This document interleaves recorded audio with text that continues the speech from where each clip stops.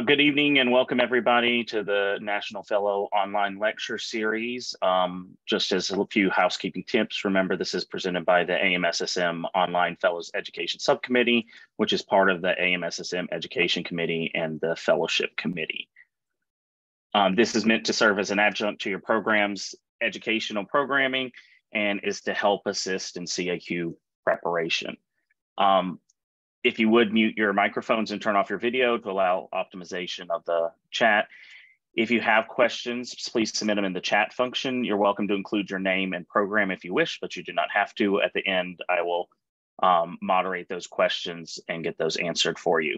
And then at the towards the end of the program, Andy will put a link in the chat box with the evaluation. Please fill this out as this helps us determine what kind of content you would like for future episodes.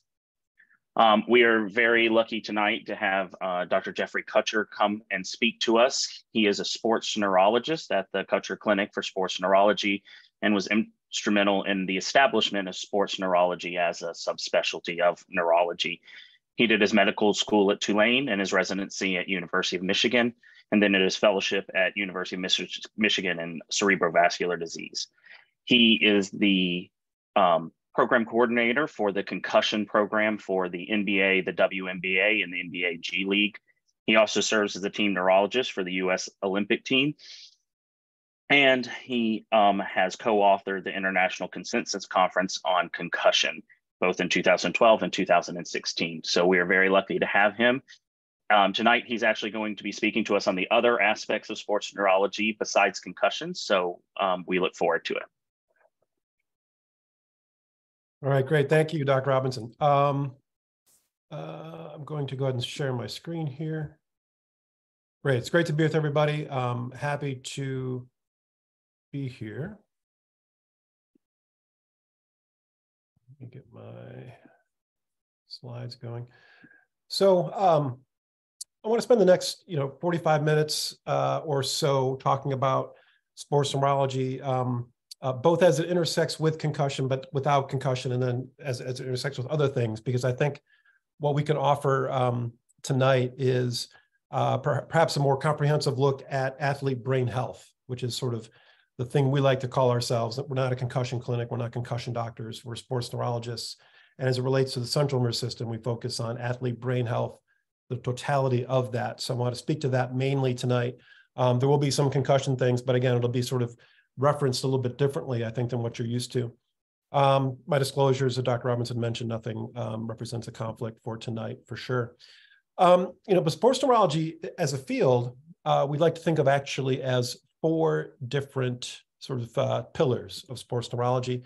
The first is the obvious one, any nervous system injuries incurred from sport participation, or when injuries occur in athletes. So in other words, we're just as interested in returning somebody to play to a contact sport if their concussion or other injury occurred from a car accident or whatever. It's not necessarily, there's nothing magic about, a concussion occurring, for example, in a football play versus a slip and fall. The brain sees the same force, right?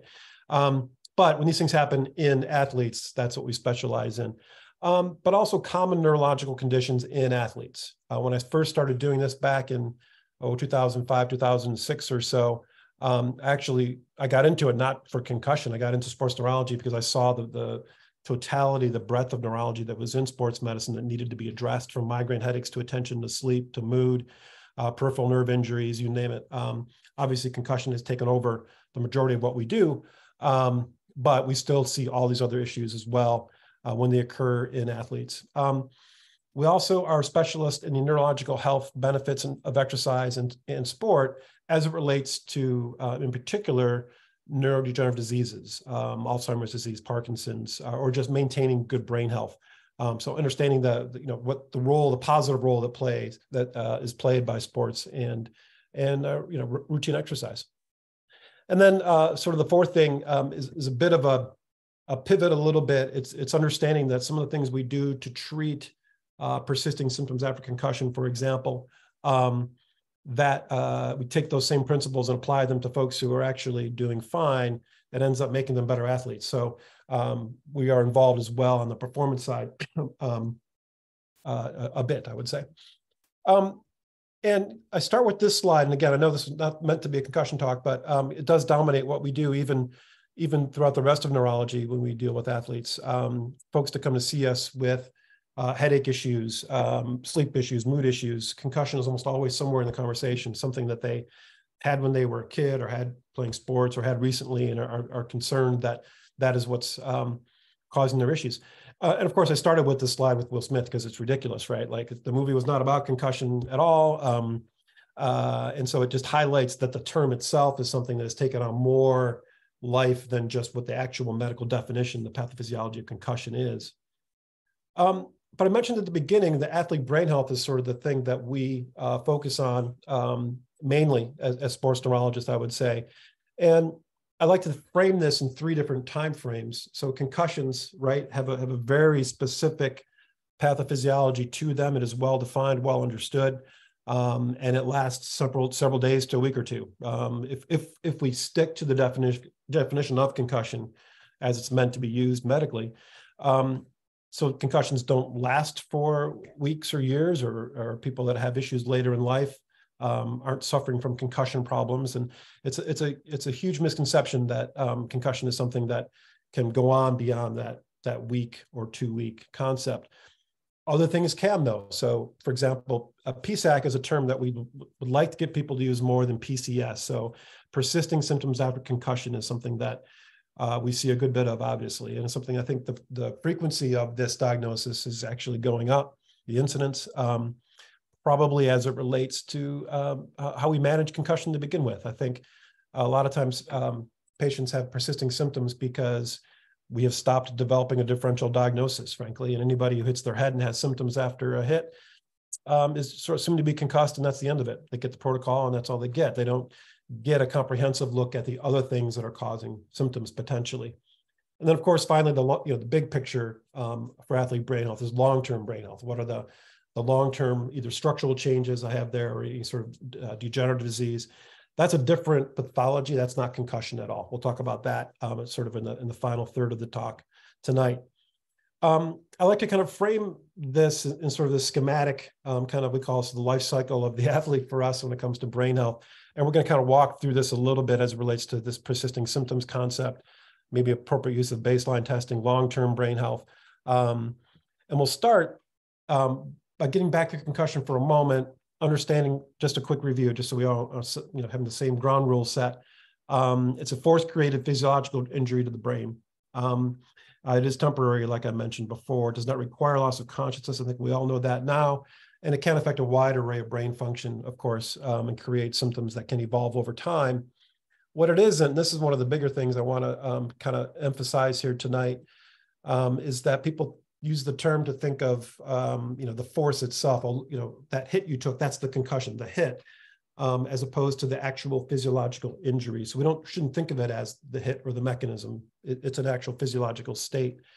It is not a tissue level structural injury. It is not something that adds up. I did want to make that point a couple of times tonight, because it seems like every day in our clinic, we're dealing with this misconception that 3 concussions are worse than 2 and 5 is worse than 4, and there's zero evidence to point to that. Multiple hits over time can create other pathology that we'll talk about later, but certainly the idea that somebody should retire after 3 concussions or 3 in a year or whatever is just frankly more of a legal protocol than it is any kind of framework that is medically sound. And it's not an injury that occurs in isolation. I think that is probably the biggest thing to take home, is that, obviously you're taking care of athletes, and anytime there's concussion in the consideration there due to a mechanism of injury, don't forget that there are a lot of other things up here that are going to create symptoms that aren't the brain. So it'd be pretty rare. You think about what situation is a brain going to experience enough force where nothing else in the head and the neck did either. It just doesn't make any sense, right? So we should almost always be considering other concurrent or alternative explanations for a presentation of a patient that's not concussion. And we're going to spend some time going over differential diagnosis.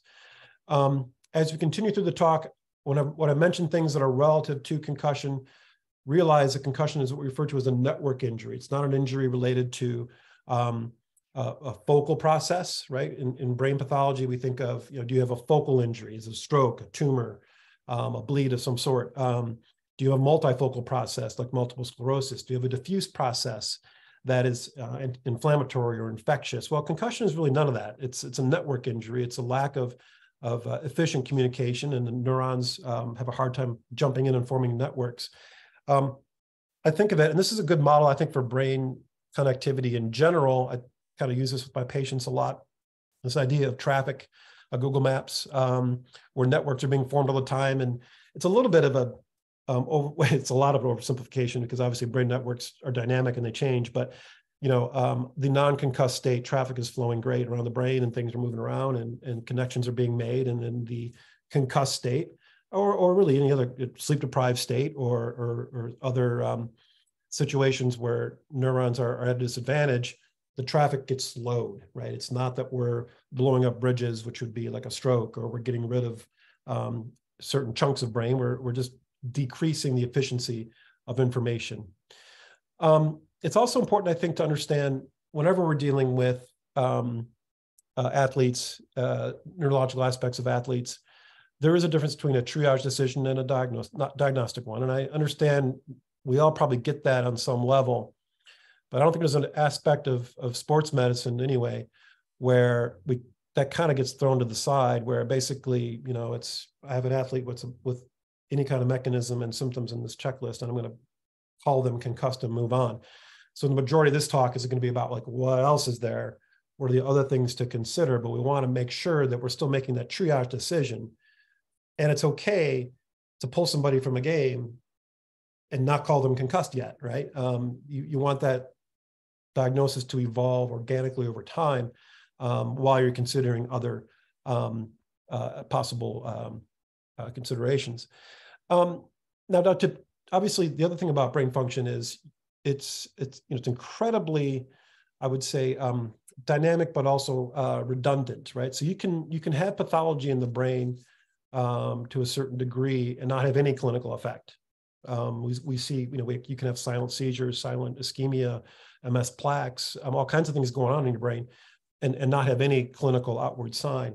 Obviously, if it's in the right spot, that's going to be a problem, or if there's enough of it, that's going to be a problem. So think about what that means when we're dealing not only with concussion, but just any kind of brain issue, is that, man, so, I saw a mechanism of injury, or I'm concerned about something in this patient, but they're not telling me they have symptoms, and an exam is normal, and I do whatever test I've got, around the clinic or around the training room, impact, BESS, whatever, and that's all normal. Well, that doesn't mean they're not injured.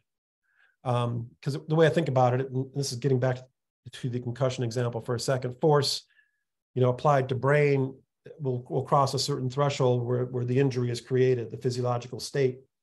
But if I take that physiological state, and this could be the ion concentration changes that are related to biomechanical force from concussion, this could be other brain processes, there has to be enough injury to cross a clinical threshold and create a clinical effect.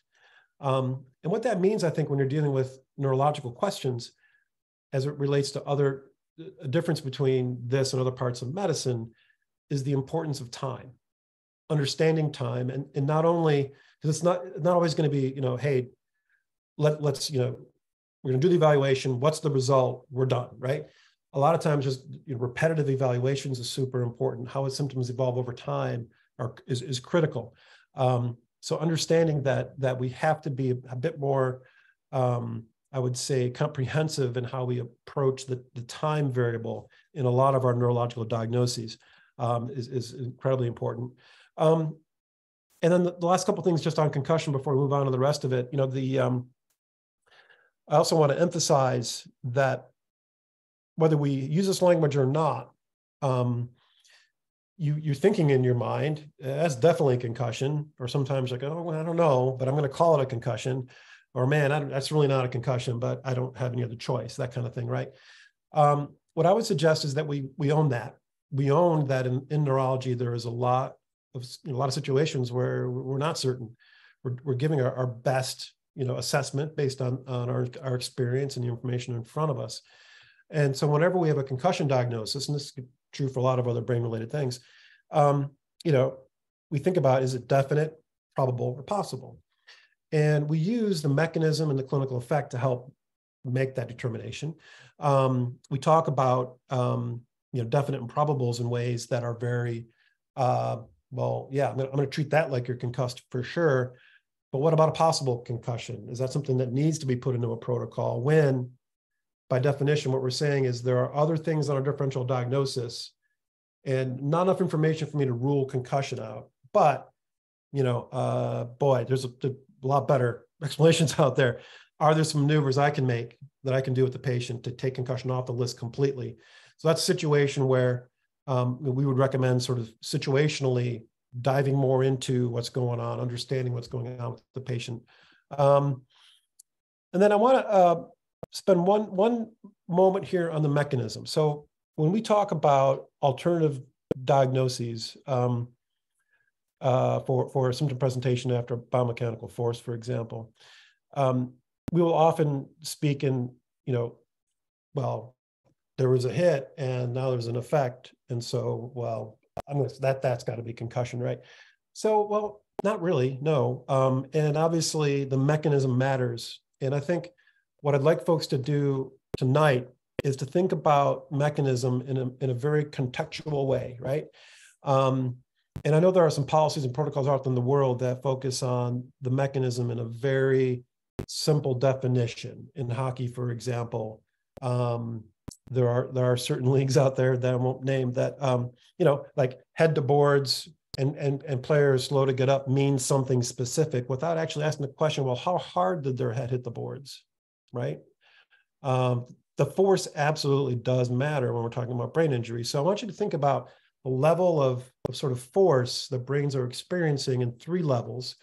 These are referred to as the case. This is just Kutcher clinic levels that we kind of use around the office. Level 1, that was a hit. I'd be surprised if the brain was injured. Okay, like it's a hit. I see the video, gotcha. But man, I'd be surprised if the brain experienced enough force to mess with neuronal integrity. Level 2, yeah, that was a bigger hit. I wouldn't be surprised if the brain was hurt. Definitely a possibility that is on the table. And number 3 is, well, that was such a big hit. I would actually be surprised if the brain wasn't injured, right? When you have that simple context, you'd be surprised at how often it becomes really valuable in looking at the alternative explanations, alternative diagnoses in front of you that aren't concussion, and giving yourself a little bit more confidence that, no, this is something else. Let me go dig into what it could be. So what is the concussion differential diagnosis? Well, one way to look at it, here on the left, I've got the concussion symptom checklist, right? So you all know these symptoms. Well, here's the migraine symptom checklist.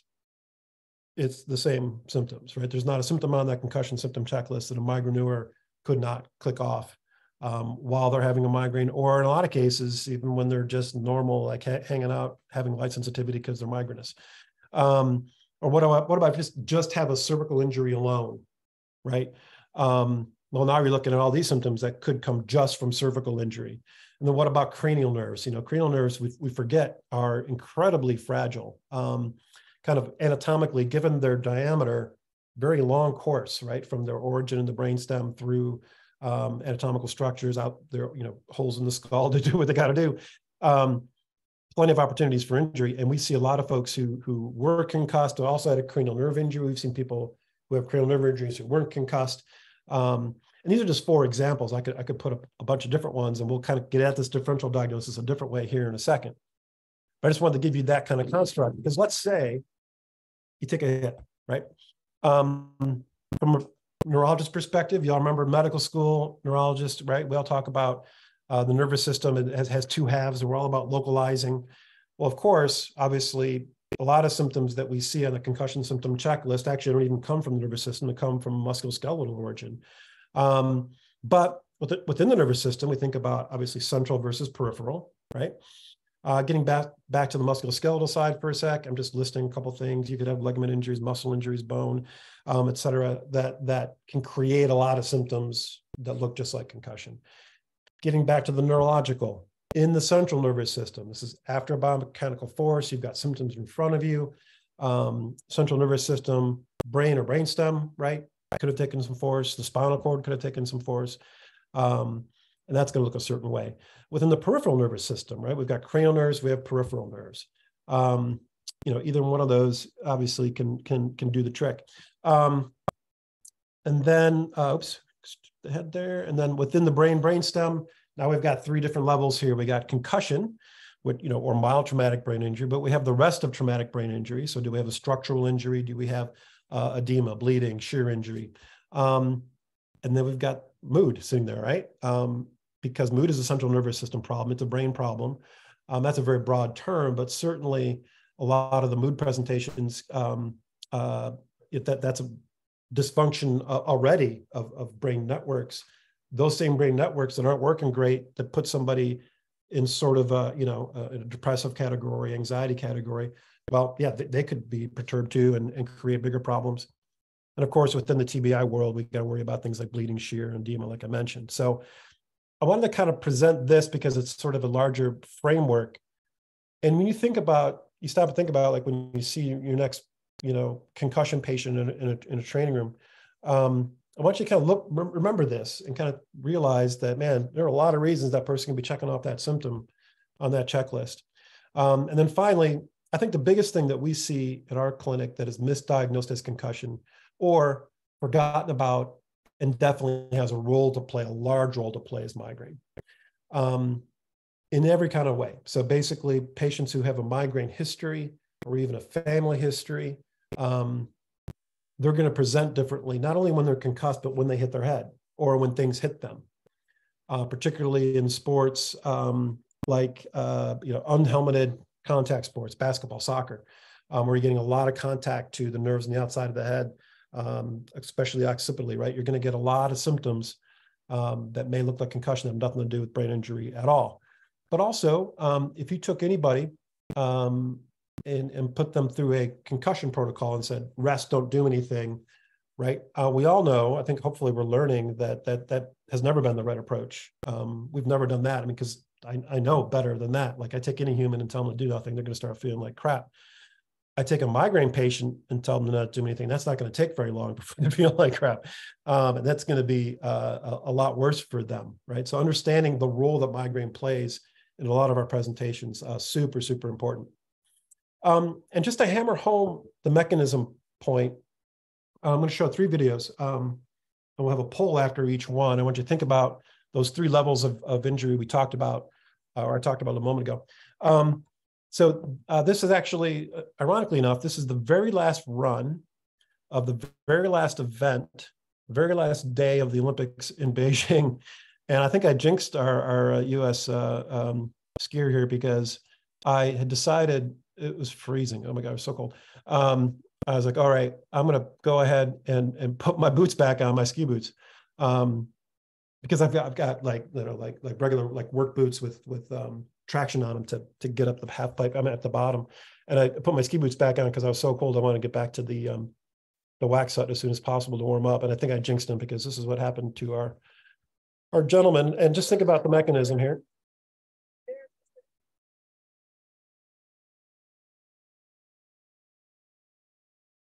So if, those who haven't been at an actual half pipe, so that wall is about 20 feet from the lip of the deck to the floor. And he wasn't that high in this hit. We'll see it again. But think about that. Is that a hit that is unlikely to cause brain injury? Wouldn't be surprised if there was brain injury, or wouldn't be surprised if there was. And so here is your poll. I'm not in control of this one, so go ahead and vote on what level you think that was.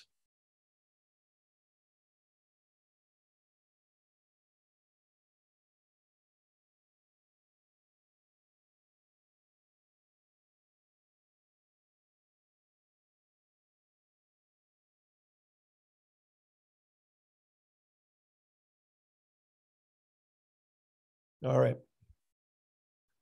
So we've got kind of an equal split, looks like, between not surprised if brain injuries or surprised if brain isn't injured, and very little who said number 1. I'm going to show the rest of the clip, and let me see if the slow motion view changes your opinion at all.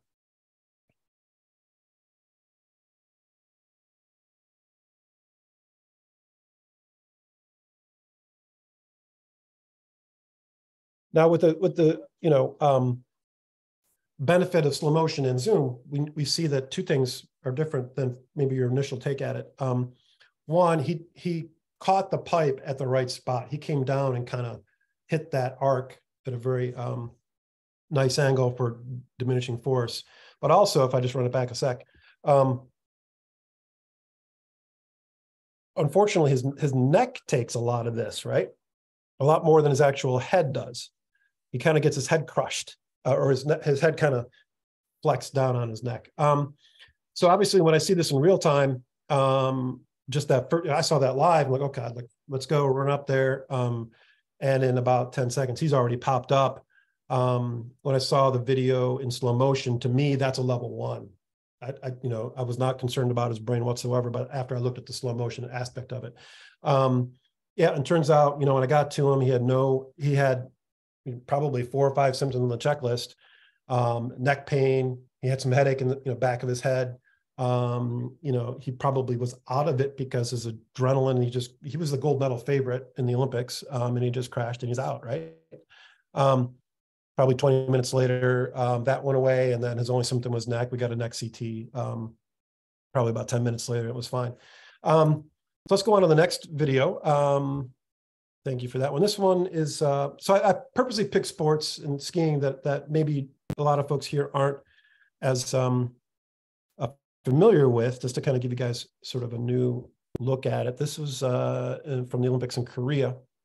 In this situation, I'm actually at the start of this race. And so when our athlete kind of overcooks her turn and airplanes a bit there and goes sliding, crashing into things and hitting shovels and stuff, I hop my skis and I come down and probably next to her in about, I don't know, 45 seconds or so, because it takes me a while to get down this course. But so I get to her complaint, neck pain, basically same kind of thing, adrenaline, kind of a shock feeling, but mental status is fine. She's got kind of some neck pain and some headache. Why don't we do the same thing here and vote on this for level of mechanism of injury? I'll give you a hint. She's probably going about 35 miles an hour on that turn, maybe. If that's a good reference point for everybody.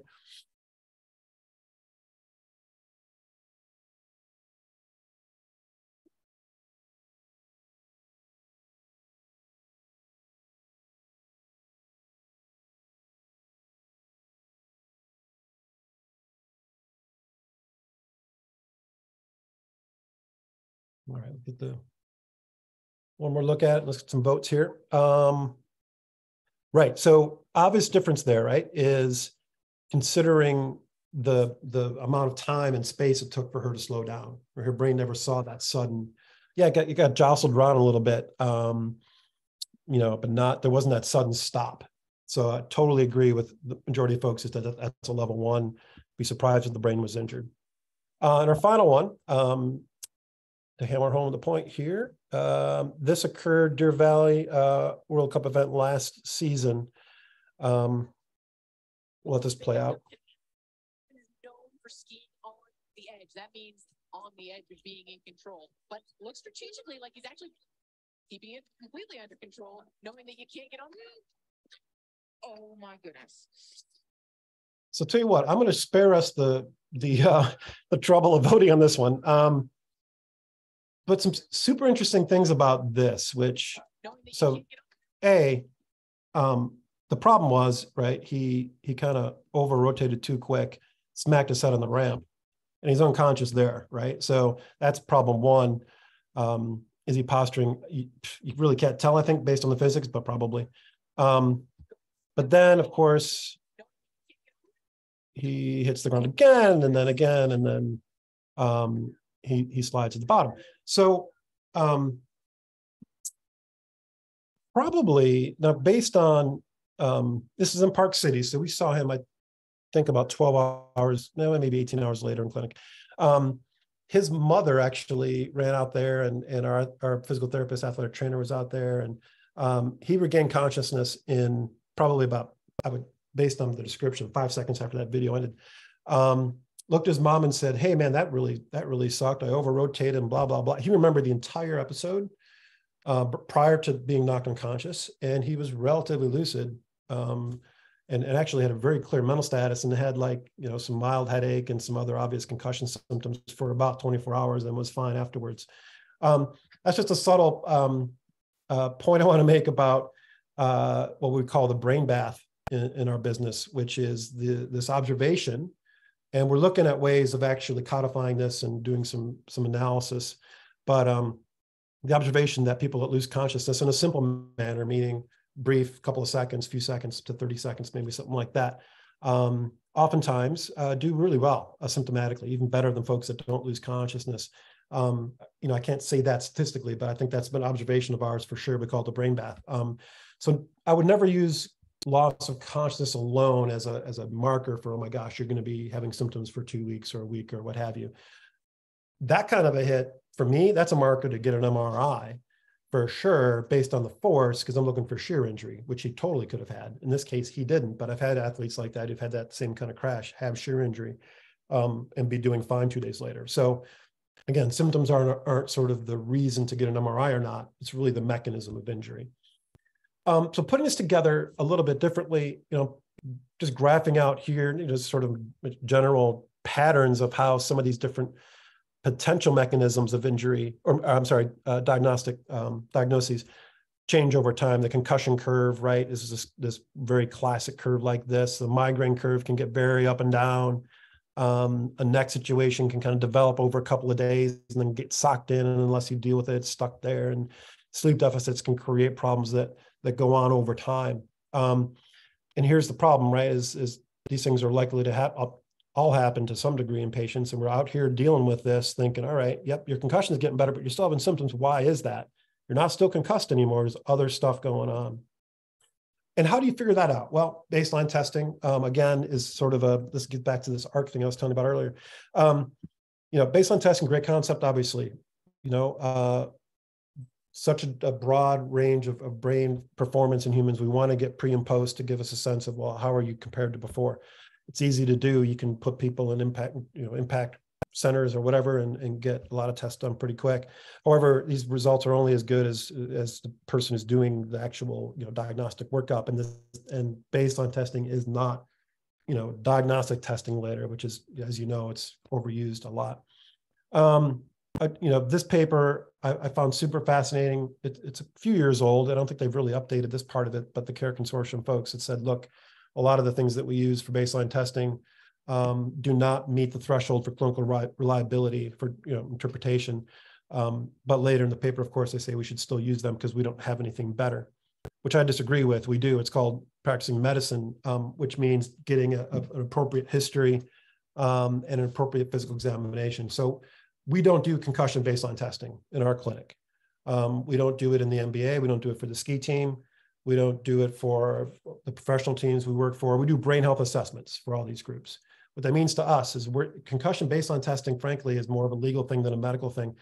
Do it, awesome, great, but while you have the opportunity, look at the other stuff going on, right? So what are the symptoms that are, of anything that's bugging you? Do you have a headache issue? Now, just to ask somebody, do you have migraines? And they could just say no, because nobody told them they have migraines. Ask them if they ever have headaches that debilitate them or make them want to stay home from school or training, and do they have sensitivity to light and sound with these headaches, and really dig into that a little bit more. That's going to help you. Do you have attention problems, mood problems? I think too often we treat these things as check boxes, yes or no, and without asking the question. So a focused neurological history for an annual athlete brain health assessment does not have to take long. It's if it's a normal history, it's 8-10 minutes maybe. It can be longer if there are issues, but that's why you're there. And then the physical examination should be a focused exam. And this is a quick example of that because this is a sideline. I was on a high school game many years ago now, but this is a small high school team, about 24 guys on it. This is the whole roster here, and I blocked off the names. But what I have here is a list of the abnormalities on examination we found at baseline testing. So about half the team had something. You can see kind of what they were there. I'm holding this up because this is the third quarter now, holding this up, but back in the end of the second quarter, we had a linebacker come in to make a tackle. poor technique, kind of head to head with somebody, and last person to get up. He didn't get up, actually. He was in distress. He's kind of complaining about his neck. So we mobilize him, we examine his neck, we kind of clear the neck part of it, but he's in distress. Doesn't really remember what happened, and isn't really communicating very well. So we get him up, take him back to the locker room, start doing an exam. He can't follow my finger very well with smooth pursuit. And his balance is terrible. Single leg squats off for sure. And it turns out he's the one at the bottom there, or second one from the bottom. Saccades on pursuit, poor single leg, couldn't squat. That was him at baseline. Turn it over. I should have taken a picture of this side. Was his history that's a history of generalized anxiety, but panic attacks. And his mom comes in the locker room and says, "Oh yeah, this is what happens whenever he feels pain. He hyperventilates. This happened in rugby last year or whatever." And obviously somebody that hyperventilates having a panic attack is not having a normal mental status. They're not telling you what play that was. They're not telling you a lot of stuff. And sure enough, as he calmed down and everything, all of his symptoms cleared up. He remembered almost everything that went on. Now, this is baseline testing that's helpful. This is a brain health assessment that let us know, hey, this is our issues that are already ongoing. Now, did I let him go back in the game? No.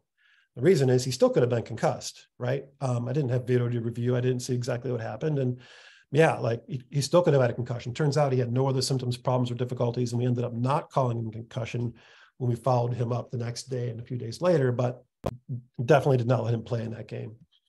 All right. So what does brain health assessment do then? It provides clinically useful information for us across the spectrum of neurology. So migraine, depression. I can't tell you, probably not a year has gone by when we've done athlete brain health assessments where we haven't talked to somebody who had suicidal thoughts within the last couple of weeks, because we're asking the questions, right? And so having that kind of approach to these patients is super, super important, because you have the opportunity, you're in front of them.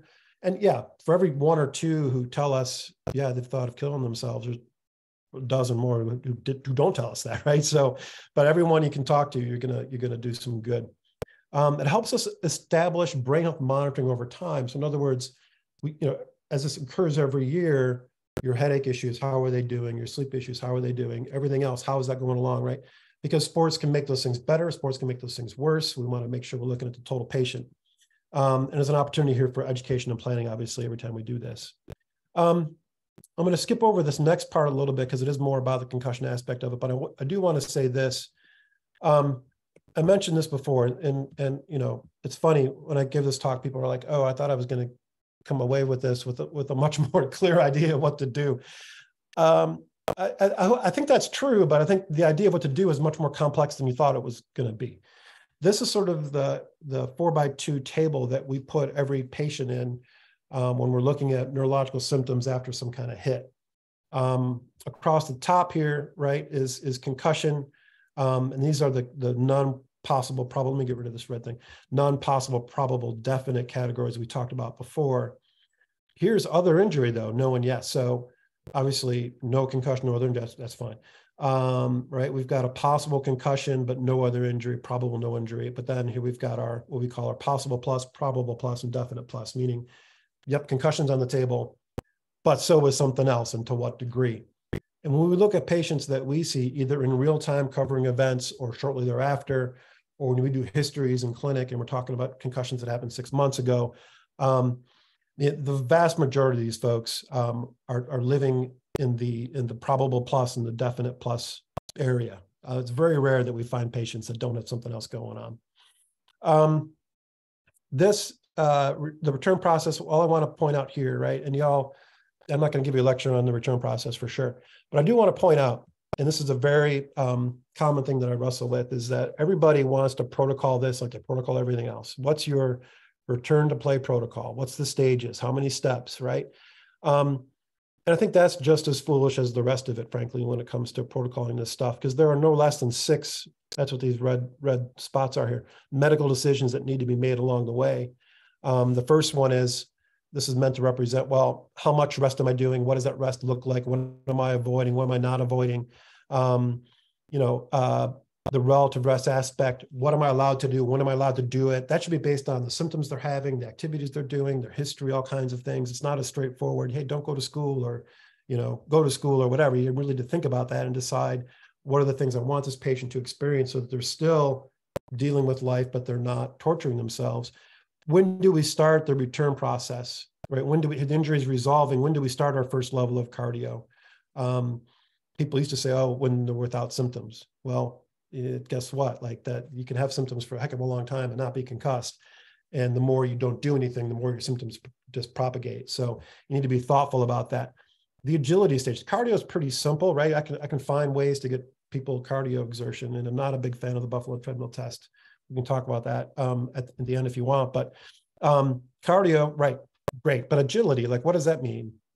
Based on the sport, based on their position in the sport, based on their symptoms, based on the history, based on your exam, based on what they've been going through the whole time, that's going to look different. How quickly are we going through this exertion process? Is it one day at a time or not? And then finally, well, is the injury over? That's a medical decision. That's not a protocol decision. So I would caution against protocolizing things too much. So now a little bit on, and I'll wrap this up here. I think we're doing okay on time. The persisting symptoms after concussion, right? So this is going to be something that concussion's over, done with that. But we're having symptoms. The problem is a lot of people are still identified as being concussed. I think of the curve, and this is the concussion curve again, right? This is sort of what it should look like. This dotted line here is the symptom threshold. So above this, people are experiencing symptoms or clinical effect, I should say, and below it, they're not. This is what concussion looks like.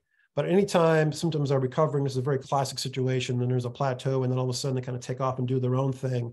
You want to start thinking about other causes, other things going on. There's no time frame here. I didn't put 7 days, 10 days, 2 weeks, because that's kind of silly to say that, hey, that headache you've been having for 4 weeks, the first 2 weeks, that's concussion. Now it's post-concussion syndrome because you passed the 4-week mark or whatever.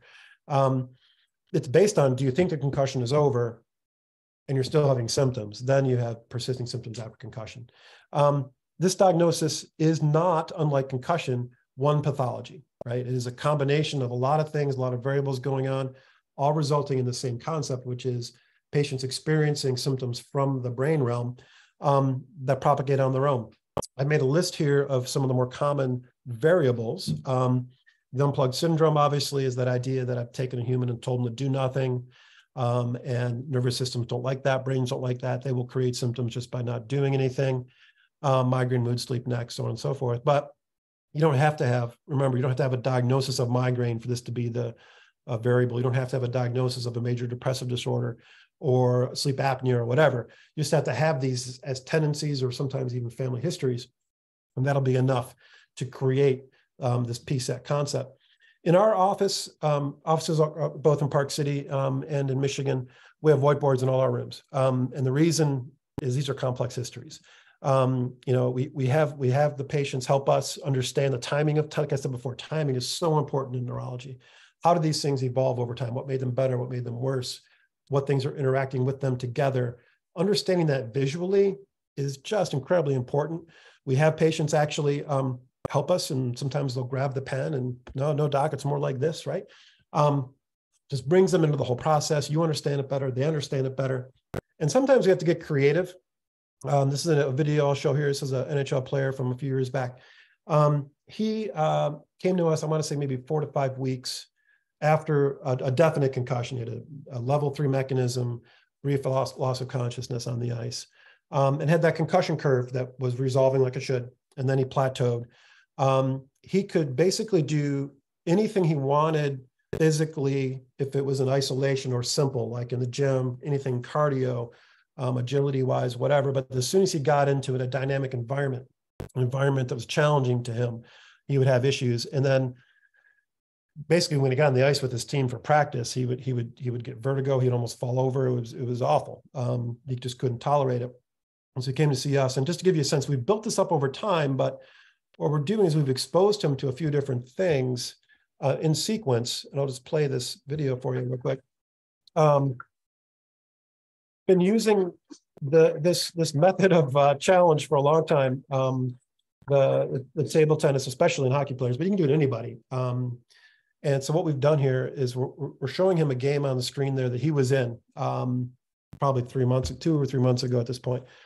And I've queued it up for about 2 minutes before a goal was scored. And I'm like, all right, I want you to hit the orange balls to the left, white balls to the right. You don't have to worry about your balance, but you got that going on. And then I want you to tell me who gets the assists, right? And then he's doing this.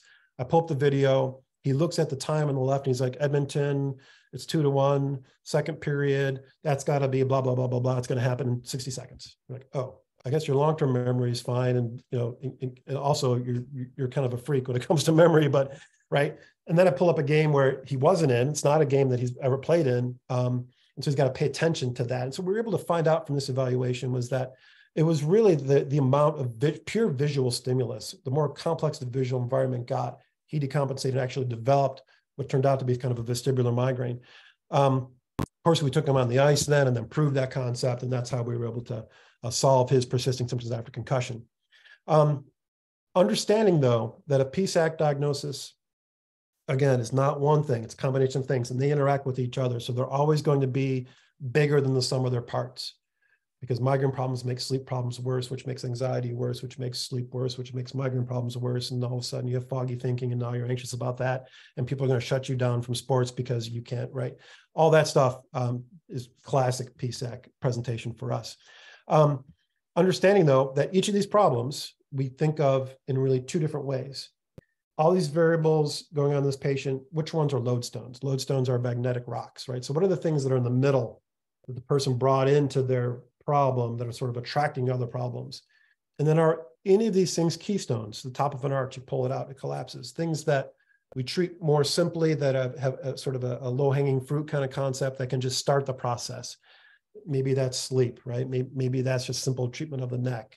Maybe that's a little medicine for anxiety or something, but the real problem is migraine, or vice versa. Understanding how these things act within this larger complex is incredibly important. With each of these variables, then, this is just an example patient. This isn't meant to be exhaustive at all. Understanding I'm going to have multiple things I can use to treat each of these problems. I have to address all of them, but I have to also understand that some of the things I use for one of these variables may make another variable worse or better. So I have to be very thoughtful about what to start in conjunction with something else, so on and so forth. But I'll tell you, PSAC is treatable, right? People should never be given the idea that this is a permanent condition. I've had so many athletes told they should retire or have decided to retire because they think they've got concussion problems because they're still having headaches after 2 years and nobody's addressed their cervicogenic migraine and their sleep problem and their anxiety. It's not easy to treat, but it's definitely treatable. Super fun. It's one of the highlights of my professional life, actually, is getting giving their lives back. It's incredibly powerful and enjoyable thing to do. Okay, and then the last part of this talk, every patient we see, whether it's this annual baseline assessment, people who are concussed going back to sports, people with persisting symptoms after concussion, we're going to pass them through what we call the long-term brain health filter, right? So, all right, all this is going on. Maybe an 8-year-old kid just starting to play soccer, or an 18-year-old kid going to college, or a 38-year-old NHL player looking to retire. Next year or 2 years down the road, I'm going to think about long-term brain health, which brings us to this, right? So obviously CTE, big, huge topic. Now, I don't have time to get into this in detail, but I would just like people to understand that like I said at the beginning, pathology and symptoms are 2 different things when it comes to brain-related issues, right? And CTE is, from my opinion, much more accurately describes the tissue change that we see at autopsy, where traumatic encephalopathy syndrome is a term we like to use for folks that we think have some encephalopathies, right? So some brain degeneration, brain-related, dysfunction that is related to repetitive trauma. 2 different concepts altogether. And why is this important? Because if we just assume that everybody that's got some CTE pathology is going to look a certain way clinically, we're going to be wrong, frankly. And if we assume that people who don't have CTE pathology should be neurologically normal, we're also going to miss the mark. These 2 things are unique, related probably, but different conversations to have. And why it's important to understand this more fully, I think. Just a couple of examples of some well-known cases of folks that ended up losing their lives pretty close to each other, actually, within a few months. And these were both from probably the last generation of pure enforcers in the NHL. And, the idea here was, well, CTE, drove these changes and this clinical change from the hits they took and the fights they took, and they ended up having mood problems and headaches, all kinds of issues, and drug use. And that's why they ended up, in one case, overdosing and, suicide and so on and so forth.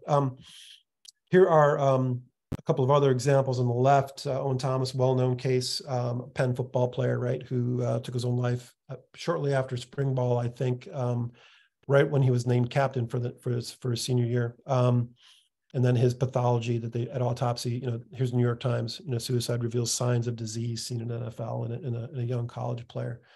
And on the right, here's a couple that's mourning the loss of their son who took his own life within a week or so of a concussion, right? So they're lumping all these things together, sport concussion and suicide and CTE all gets kind of lumped together in this big umbrella. Here's a off-Broadway play, once upon a time, about this very topic, a football player kind of having problems and endangering him and his family. And this is sort of bringing us back to reality again here.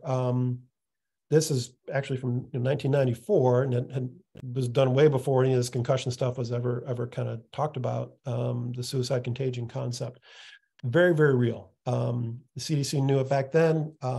We plenty of examples of populations. If you define a population however you want to, people have taken their own life, and that gets reported in the wrong way. All of a sudden, the suicide rate goes up in that population. We see that time and again. And back in 1994, this is what the CDC had to say about this concept. A scientific basis exists for concern that news coverage of suicide may contribute to the causation of suicide, and it lists 5 things to not do. I invite you to read those things. I'm not going to read them for you. They are the things that we see and have seen in the media, I would say, since late 2000s, 08, 09. Everything right on that page, on that slide is what we do. And am I just being whatever dramatic? No, I don't think so. Here's some data from the American Journal of Cardiology, my favorite neurology journal. This was basically one of the papers that came from a large retired professional football player study that was run through NIOSH, where basically players that were certain time period, like late 80s to mid 90s or so, if they were fully eligible for pension, which was 5 years in the NFL back then, they were available to be enrolled in this study, which looked across all aspects of health. That's why it's in American Journal of Cardiology, because obviously the title, right? BMI, cardiovascular mortality, so on and so forth. This is the first paper that actually looked at all the diagnoses that were present when people in this cohort died. And this is the end of a very, very long table. And you'll see here at the very bottom, intentional self-harm as a cause of death. 9 individuals in this population. This is 3,000, between 3,000 and 4,000 people in this cohort, I forget, but a good number of folks, right? If we were talking about non-NFL players, age matched, we would have seen 21.8. So in other words, playing in the NFL, this was, they played in the 60s to 80s. I'm sorry, they played 60s to 80s. The study went from late 80s to 90s, but they played 60s to 80s. Back when the sport was, a lot more hitting, a lot more brutal. Helmets were terrible, medical care was terrible, all that stuff. Playing then was more than half protective for taking your own life. Up until when the study ended in 2008, which was when what happened? We started talking about suicide in sports completely differently. And since that time, obviously, the suicide rate has gone way up and has surpassed the general population in former NFL players. That's just the kind of thought process that you have to have when you're having these conversations. You have to be very comprehensive, thoughtful, critical thinking. Your patients deserve sort of a bigger neurological approach as much as possible. So when we have these long-term brain health conversations, Yeah, we get a lot. I mean, Dr. Thompson is on this call with me. My partner here in Michigan will vouch for the fact that we're having the conversation about suicide and people worried about concussions causing this stuff pretty much every day. It's our opportunity to really make a big difference, because what we can do, we're talking about even during this annual brain health assessments, right? So we're going to monitor for chronic symptoms that may start eating away at a lot of neurological function, but also just human quality of life, socially, academically, athletically. So, hey, how's your headache? How are your headaches? How's your sleep? How are these things going on? Let's talk about your family history. Oh my gosh, it's so important, right? So, if we look at that same cohort was studied that I mentioned before, and they were shown to have, an increased risk of dementing illness. Okay, well, yeah, threefold risk of dementing illness versus the general population, depending on the age, roughly 3. Well, that means that their risk went from, roughly 2%, 2.5%, whatever, to 6 to 8%, right? So former NFL players play 60s to 80s. They've got an increased risk of dementia, but it's not like it's 25, 30, 40%. Guess what does that though? That's family history, right? So we have a lot of conversations about, especially with athletes who are considering retirement, considering, should I go to college? Should I go to pro? Should I whatever? We're very careful about family history. What's there? How many relatives have you had? Who's got it? Anybody got genetic testing, so on and so forth. Is incredibly important to make good decisions about these things. We always talk about I call it the sports health quotient, probably some better word for it, but I mean, the obvious idea that the pros and cons of playing, right? We're dealing with a patient now who is potentially going to be medically disqualified by his institution, a collegiate player, because of he's had too many concussions. Not medically sound in my opinion, but when we talk about his history and we did our whiteboard on him, the time where he was doing his worst symptomatically was after he was told he might not get to play. And he was kind of removed from the team while they were kind of going, through a winning streak and into the playoffs and into the postseason. And he was suffering tremendously from that. It was nothing to do with the concussion. The concussion was over. But we recognize that not only, it's not just about getting exercise. It's not just about having something to do that keeps people out of trouble. Playing sports, being an athlete, especially if you identify as I'm a basketball player, a soccer player, or whatever, there is benefit from that, and there's going to be harm when you remove that, period. And like, there's no other way around it. What is that harm? Our job as physicians is not only to, look out for injury and disease and stuff. Well, it's to manage that too, right? So we always want to talk about, well, what are you getting out of the sport? What's it taking from you? What's that quotient look like? Is there a positive value to that overall? We talk about the annual dose of force. Huge, I think, topic that's not talked about enough.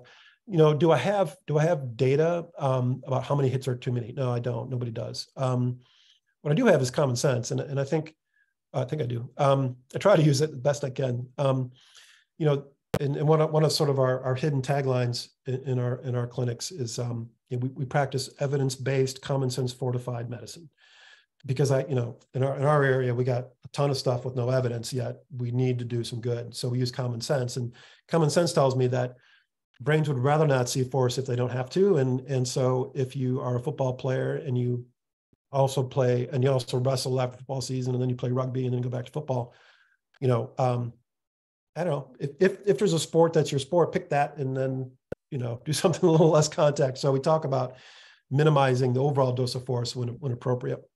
We discuss future exposure risks. So any decision you're making is going to be different if this is somebody who's got 90% of their lifetime exposure behind them versus 90% ahead of them. Very, very different conversation. So understanding where they are in their sports journey. Are they just getting going? Is this just going to be through high school? Is this, just recreational or what have you? Is it a lifetime thing? All that matters when you're talking about these long-term brain health issues. And then the retirement decision. We get this a lot, and I think it goes back to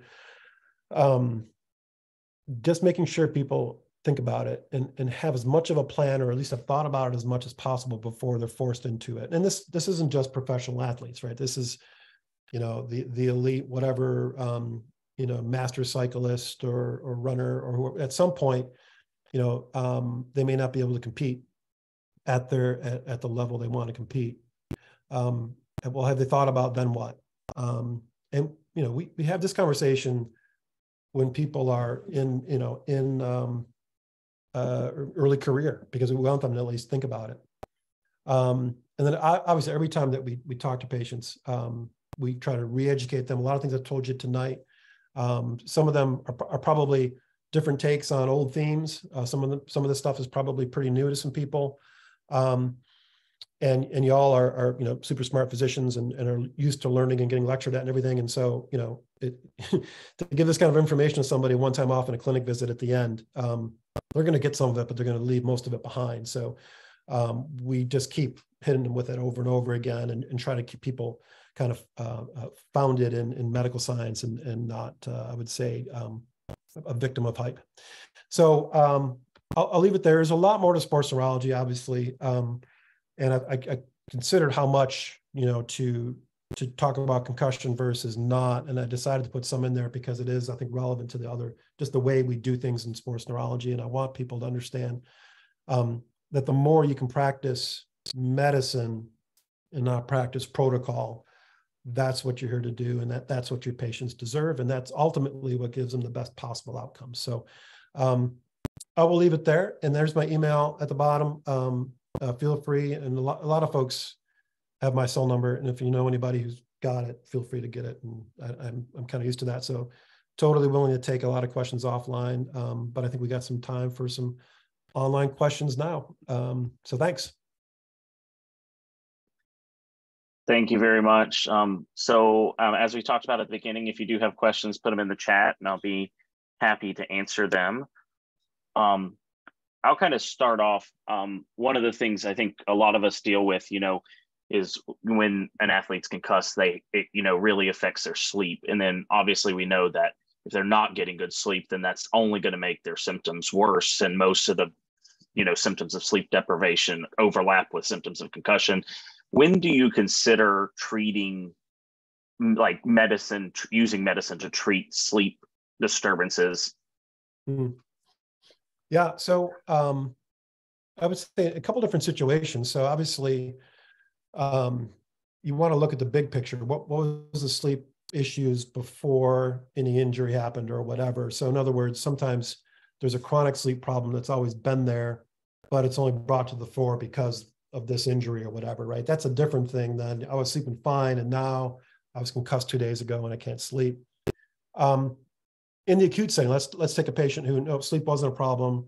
I'm injured, now I can't sleep. My typical rule is really for maybe the first night, maybe the second night, or second day, a couple days, just kind of let the brain, the body decide how much to sleep and when to sleep, that kind of thing. But after that, I start helping. You know, melatonin is notoriously hit and miss in these things. In general, it's kind of hard to time it right a lot of times and dose it right. But so I don't go there right away. I would probably go with either like a Benadryl or hydroxyzine, or, you know, something that can be pretty predictable and doesn't need to be used long-term, right? So that's kind of the initial let's get you reestablished kind of concept. That's usually just for a few days, maybe, you know, a week or so. But a lot of our patients, either their concussion instituted a long-standing sleep problem or they've had a long-standing sleep problem. We treat it quite a lot, actually. You know, sleep studies aren't terribly helpful for most cases unless there's an apnea kind of history going on. We use a lot of nortriptyline, we use a lot for sleep. And then sort of, you know, branch off into the other typical sort of trazodone, mirtazapine kind of things. We don't use Ambien hardly ever. I wouldn't use that. But I would say in general, we're incredibly aggressive about treating sleep. Really talk about sleep hygiene a lot. I'm not one of those neurologists that kind of, you know, looks askew at sleep tracking devices. I think they're a good thing. Are they going to replace a sleep study? Well, no, but like here's my Oura Ring actually for proof. But as far as a general trend, I think, yeah, if you can give me data on sleep, it would be good to know what's going on. But definitely I want folks to be aggressive about it for sure. Great. So one of our residents has a question. What are some of the recommendations for non-migraine headaches versus migraine type headaches in persistent symptoms after a concussion? Yeah, so we actually had a patient in clinic today with this very situation. So I think, so things, again, it really ties back to going over the history from before childhood, early childhood. Were there migraines? So in other words, we'll get people like, oh, I don't have any migraines. Well, tell me about headaches you had when you were a kid. Well, yeah, once a month I would stay home from school with a pounding headache. And so you can tease out the history. If there's a migrainous history, it's likely to be at least a part of what's going on in the present day. And to be a migraine related headache, it doesn't have to be migraine headache, if you know what I'm saying, right? Migraine headache, the episodes, very distinct, right? Those are the 4 hours to 2 days of, focal pounding headache and light and sound and nausea, all that. But those are migraine headaches. Migraine, the pathology can be much more subtle, especially in males versus females, and can be much more like, bright lights bug me and I get a mild headache. And it's not a true migraine, but it's migrainous. I would keep an eye out for that. And still treat that as a migraine problem. You may not use abortives as much. You may do more preventatives, but you still want to really understand the larger role migraine is playing. We use a lot of supplements in migraine prevention that are good for those kind of patients, specifically B2 and magnesium oxide. I would only pull the trigger on medications for prevention if there was a significant migraine burden that we needed to go after. And we use a lot of abortives, obviously. In the non-migrainous headaches, in this case from today, for example, seem to be purely cervicogenic. Had a bad injury 4 years ago or so, freshman year college football. Just a whiplash kind of neck injury. Neck has never been the same since, but nobody's ever really addressed his neck. Traditionally, they've done some chiropractic work, but nobody's done that kind of thing. But he gets episodic bad headaches that are related to, is he on the computer typing or something that's more mechanical. I wouldn't consider that a migraine per se. That's much more cervicogenic. So we kind of said, okay, anti-inflammatories would be your abortive really of choice. Let's get you some PT. Let's really focus on the mechanical nature of it. Again, this patient had no migraine history, no migrainous history, no family history. And so we use that as kind of the decision point of do we pull the trigger on a migraine path or not? What we got? And I think a follow-up question, when is magnesium or CoQ10 indicated? CoQ10 is a little bit more, I would say, there's not a hard, fast rule when it comes to brain-related things. Magnesium, there are good data, and it's one of the reasons we use magnesium in mitigating migraine. So I'd say any time that there's a migrainous, either migraine headaches or somebody just having issues tolerating light, sound, that kind of thing, I'd pull the trigger pretty quickly. We prefer mag oxide only, but because that's the one that's been studied the most. American Academy of Neurology did a meta-analysis on this a few years back on mag oxide versus other forms of magnesium, citrate, gluconate, weren't found to be as helpful. Now, mag 3 and 8, unless I haven't seen it, maybe there's been some data out there since then, hasn't really been studied and theoretically should be quite as good as the oxide, but we stick with mag oxide and use that quite readily.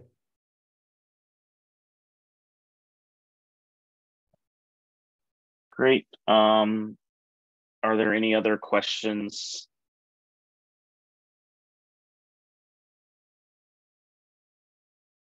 I think, you hit on a bunch of important points, and I think, especially for this group is, fellows, and they're just kind of starting out, and sometimes it can be a little daunting, whereas more seasoned people are more used to some of these things. But, there's lots of the symptom overlap between concussion and our athletes is quite common. College students have a lot of those symptoms just every day, and so, like, for example, like I was covering a tournament and, one of the players got hit in the head.